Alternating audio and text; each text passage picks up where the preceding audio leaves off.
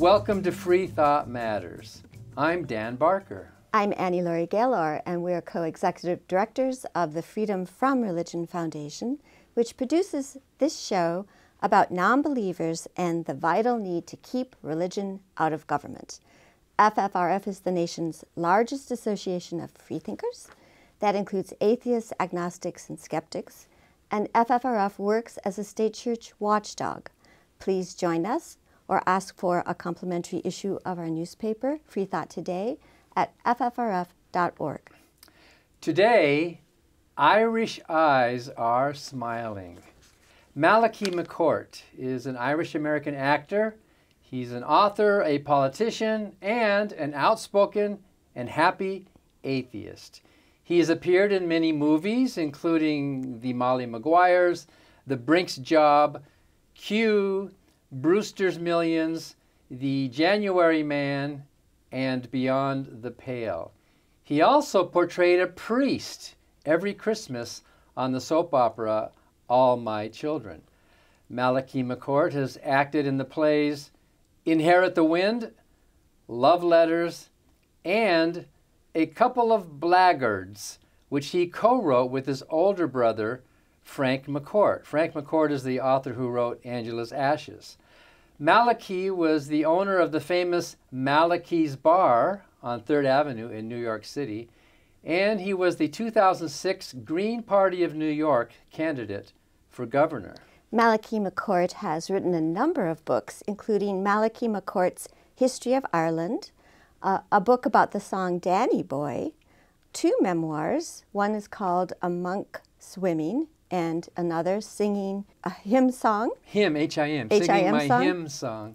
And Malachy McCourt's newest book is called Death Need Not Be Fatal, which asks, what's so great about the great beyond? Malachy hosts his own radio show in New York City, and thank you so much, Malachy McCourt, for joining us today. My great pleasure, Annie. I'm Dan. It's grand to be with you. We occasionally have telephonic conversations, but this is, I think, laying eyes on each other is much better. Yes. For the first time. So, well, we go. Speaking of radio, you know, we host a radio show, and you host a radio show, and you had Laurie on your show, and you had a co-host on your show who once accused you of being an atheist evangelist. Is that true? Yes. My friend John McDonough, he is my co-host. But it's we're always playing with words, and that's what they are meant to be, isn't it? I enjoy them. There's John Millington Synge once said that the words in a play should have the texture of a crisp autumn apple. And I am uneducated in the formal sense of the word, because I was very stupid in school, and I failed what they have in Ireland, the primary certificate, which every kid at the age of 12 got, but I didn't. But the Irish ambassador, the Irish Minister for Education, who's the equivalent of secretary, awarded me an honorary primary certificate. So that's the only one that's ever been awarded. But leaving school, I felt I couldn't get what they were talking about. And the only thing is, I did got a great feeling for the language, and I liked I love that staying crisp autumn apple about words. So your brother was Frank McCourt, who also loved the language, and he wrote about your childhood. Was that you were a younger brother? Was that a shared experience? What he wrote? Oh, absolutely. Yes, we. Frank and myself, he also left school at 13 and went to work. We were both messenger boys at a very early age. But Frank was my influence, because he was, I think he must have been some kind of a genius. He, because he got me onto reading very early, and there it was. But he died about 10 years ago, but he was always scribbling, writing, keeping notes. He left school at 13. We were both born in America, and so he was managed to come back, and he sent for me. But he got drafted into the army, and he somehow or another faked his way into New York University here, and got himself a degree, a BA, and then he got a master's.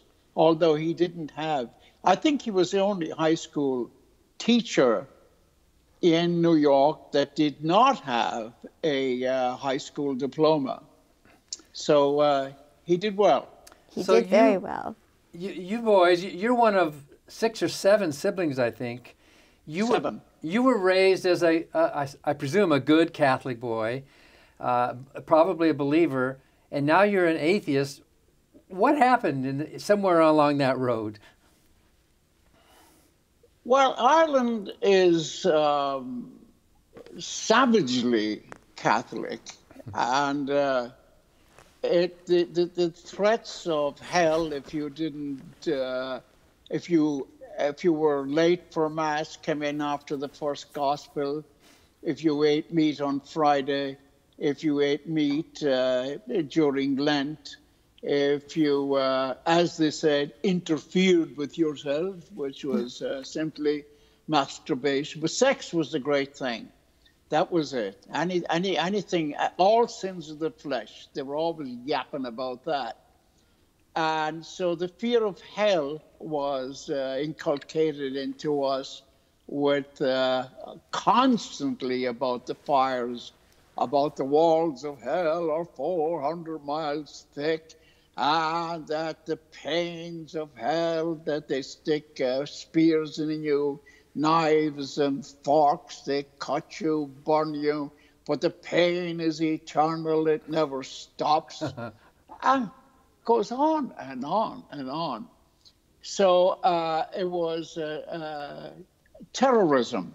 Yes. Religion was terrorism. That's the way it was with us. So you started doubting early as a young boy, correct? Oh, we had to, yeah. There was we were, and to make your first communion, of course, you were 6, and you went to confession, and you told the priest your sins, and you talked about breaking the commandments and so on. And when you're 6, you don't know what you're talking about. I mean, here am I, 6 years old, telling the priest that I committed adultery. I didn't know that. What the hell am I talking about? And there was a muffled laugh from behind the screen. So I committed all the sins. I was late for mass. I had bad thoughts. I disobeyed my mother. I was late for school. I was late, blah, blah, blah, blah. That went on, yeah. So you're an atheist because you just don't like God? Or did you have some reasons too? Well, being an atheist, it was a transition. And it is very peaceful. It isn't a question of non-belief or disbelief. It has, because I am during the week, I'm an atheist, and on Sundays I'm a pagan, because I believe in everything. I believe in the sunshine. I believe in the moon, the beauty of clouds, stars. I believe in love. I love my wife, Diana. I love my children, all 9 of them, my 5 children, 9 grandchildren, a great-grandchild on the way. I have wonderful, loving friends. And the world is just full of love. That's all there is to it. And I don't need a god or any kind of deity to give me love, and I don't know about these figures. Great guy named God walking around. I mean, somebody said to him one time, "Where are you going in your holidays this year?" He said, "Well, I'm not going on Earth," he said. "I went there 2,000 years ago, and a girl got pregnant, and they're still talking about it." So they're blaming him. Malachy, you, for years, every December apparently played a priest on the soap opera Yeah. All My Children. So as an atheist, you must have gotten a bit of a kick out of that. Oh, I did. I did a play called Bass Appeal. I played on Broadway. I played a priest on Broadway. I played a priest in All My Children. I played I did a couple of movies where I played a priest. Well, you look like a priest. Eight times. I do, yeah. Yeah, You look like a classic Irish priest. I have that saintly look about me. So we have to take a break. Color. We have to take a break now, but when we come back, we want to ask about why did you write a book about the Irish song Danny Boy? Yeah. Talk about your book, Death Need Not Be Fatal. We're talking with Malachy McCourt. We'll be right back after this.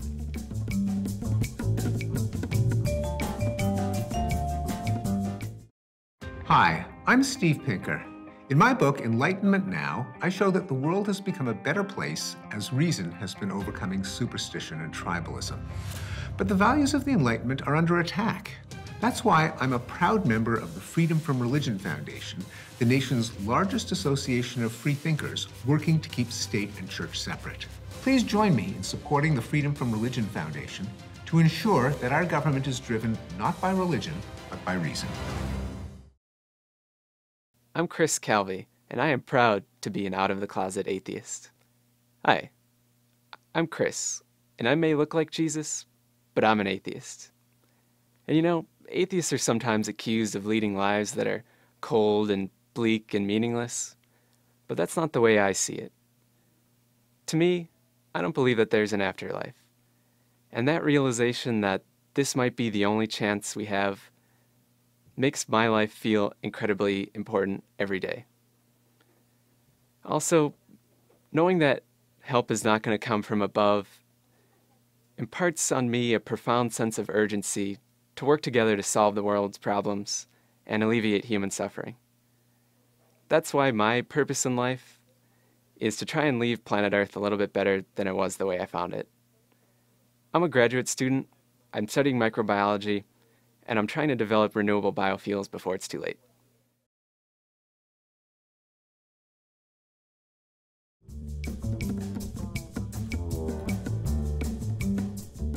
And welcome back to Freethought Matters. We're continuing our conversation with the always entertaining author, politician, activist, comedian, Malachy McCourt. So, Malachy, your most recent book is called Death Need Not Be Fatal. Yes. And it says, what's so great about the great beyond? So this is a book also, I think, exploring many of the losses in your life. And also, you're going to be 90 this year, correct? So you're also looking at mortality. So you could talk a little bit about that book? I am fascinated by and with passing, as they say. People don't die here in America. They pass. Leave. They leave. They're gone. They pass, and they're gone with the Lord in the arms of Jesus. They're at rest. I love that. And they say, R.I.P., rest in peace. Now, why would you want to do that? Why not keep active? And then the ones who are good are seated, as they say, at the right hand of God. On the left-hand side, there's me and Karl Marx. And so you sit for eternity looking at God's right earlobe, watching the hairs grow. And then, but those people on the right hand of God have to look left, you see. So because he's right earlobe is on the right, of course. And then, so it's also bloody silly that we are transported somewhere, and there's a place where you are, if you go good, if you're fine. If you're good, you'll go and sit forever. If you're bad, you go to a place called hell, where told thousands of miles of walls and eternal fire, and you're getting poked and prodded with pitchforks and swords and all. It's also so terror. They're all so much rubbish. But my belief is that we're walking around every day, and we are on streets mostly. Now you see an ant, and you either deliberately or inadvertently walk on the little thing, but there you wipe it out, and that's it. So do we think an ant has a soul, or a housefly has a soul? Why don't these living things have souls and go places? And we are constantly sending ants and flies to heaven. Or hell. Walking on the poor thing. Maybe there's an ant hell. Well, ant hill, yeah. No, there's an ant hill. Ant hill, that's right. Yes, yeah. They had a bowel movement. An ant hill and the ant hell. So, yeah. to change the subject, you also have a book. You did a whole book about the song Danny Boy, and of course, Dan was named. Yeah, my mother loved that song, Danny Boy, and she named me Danny because of that. So, what does your book say about that song? Everybody loves that song. Well, it's the air of Danny Boy is old. It's about a 400-year-old melody. But the song itself is not Irish. It is written by an English man named Frederick Edward Weatherly. And he wrote it to a different tune. And it didn't work out. He was a barrister from Bristol. And he wrote the song, and he didn't like it. But then his sister came across. She heard the melody that is usual of Danny Boy here in America, and she sent him the melody, and he put the words to that melody, and then it was 1910. He wrote it about his son at the age of 10 when he was 1903, but then the clouds of war were just starting to hover over Europe in 1913. And that Danny Boy then became, as the war did come, it became the ultimate goodbye song. And that's how it came about. So the publisher of the book, they actually asked me to write the song. So I said, okay. That's what I did.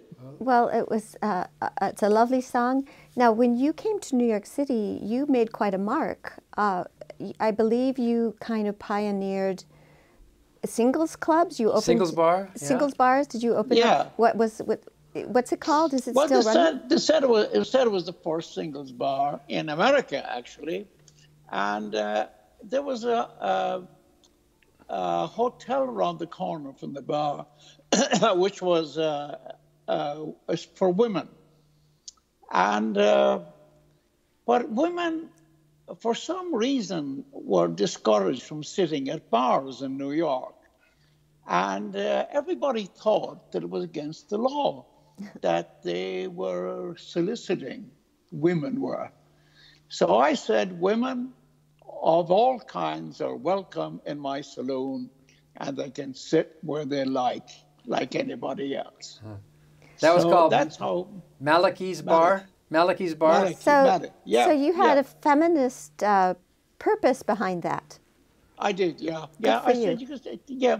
And a policeman once tried to give me a ticket, and I told him, quote the law, where it says women can't sit at the bar, and the poor misfortune couldn't. So that ended that harassment. So you must have met a lot of people then in New York City, and then you ran for governor on the Green Party, is that right? I did, yeah. I joined. I was the here in New York, there's Republicans and Democrats, but they're both. There was a lot of corruption and ridiculous kind of political, how good they are and how what they're doing for the blah blah blah blah. And I just said, I'll join up the Green Party, and so they nominated me. I got 48,000 people voted for me. Wow. I don't know why. They liked your bar. Maybe they liked to go to the Malachy Bar. Yeah, I was out of that business. I got out of that business because I was a very good customer. Well, speaking of business, I read. Tell me if I'm wrong here. I read that you used to be a gold smuggler. Is that true? Yeah, yes, Dan. I met a guy. He was from Connecticut, and he had a kind of that lock jaw. Wow, speaking of shame, and he was involved in and would I like a job that involved travel? So I was going through a bad time. I was going divorce and all things were going. I lost the bar, drank my way up. And then, so he said it involves travel to India, go and taking gold. So I had this corset thing, and I took 20 kilos of gold from Zurich to Bombay. I made 6 trips. And I often thought about if it would have been 5 years in jail in India if you survive, but most people don't. Most Westerners don't survive Indian jails. Well, you've had a lot of adventures, and they include acting in the play Inherit the Wind. I think it was a run of about 7 months. Which part did you play, Malachy? And I cannot think of his name. You played I think you played the person who is like William Jennings Bryan. Yes, that's right, yeah. And Jason Miller, who wrote a play. He was a Pulitzer Prize winner. And so he played the Clarence Darrow part. But I was the Bible quoting guy. So that's very interesting. We interviewed the actor Ed Asner, who's also not religious, and he also played the William Jennings Bryan role. So both of you, non-religious, what was that like, playing that fanatic? To be an atheist playing a creationist. Yeah. Well, as I say, I'm an atheist, thank God. Well, yes, it is. It's another part. There it is, and you can a distance. You can keep a distance from it, that you don't have to think you're saying the right thing, the wrong thing. You're merely doing a part. That's right. And you're reciting about God, who is kind of a fairy figure, that mystical. Non-existent is the word I want, yeah. So you've had a lot of adventures, and I'm wondering, how are you keeping during this pandemic? Reading a lot and making a lot of notes. And I've happily married to Diana for 56 years. My children a number of them are here in New York, and grandchildren. And I have a granddaughter in Nevada who's about to give birth to my first great child. Wow. So she's going to make me great. like the guy who's going to make heaven great, America great again. The fellow, he used to be president. Oh yeah. He's going to, yeah. I forgot his name. He's going to make America. So I think that he's going to go and make hell great again. I hope. There we are. I know that there's another guy gone now, and he's handling a hot trouble, Rush Limbaugh. And I wish them all a nice hot place, especially in this weather. So we have about 30 seconds left. Are you still doing your radio hosting? I do that every Sunday at WBAI in New York, as you know. What's the name of the show? I forget. Malachy McCourt and John McDonough. It is Radio Free Aaron. It is Radio Free. E-R-I-N, Aaron. Yeah, a lot of Irish stuff goes on there. Well, thank you so much for being with us today. It's been always a pleasure. It's always fun talking with you. Thank you, Dan. Thank you, Anne-Marie. And thank you, Bruce, for getting us through this. It was a hard job, Dan. Well, so blessings, and live every day as if it's going to be your last, because one day you'll be right. There we are. Good advice. Well, thank you again, and thank you for watching Freethought Matters. Because free thought matters.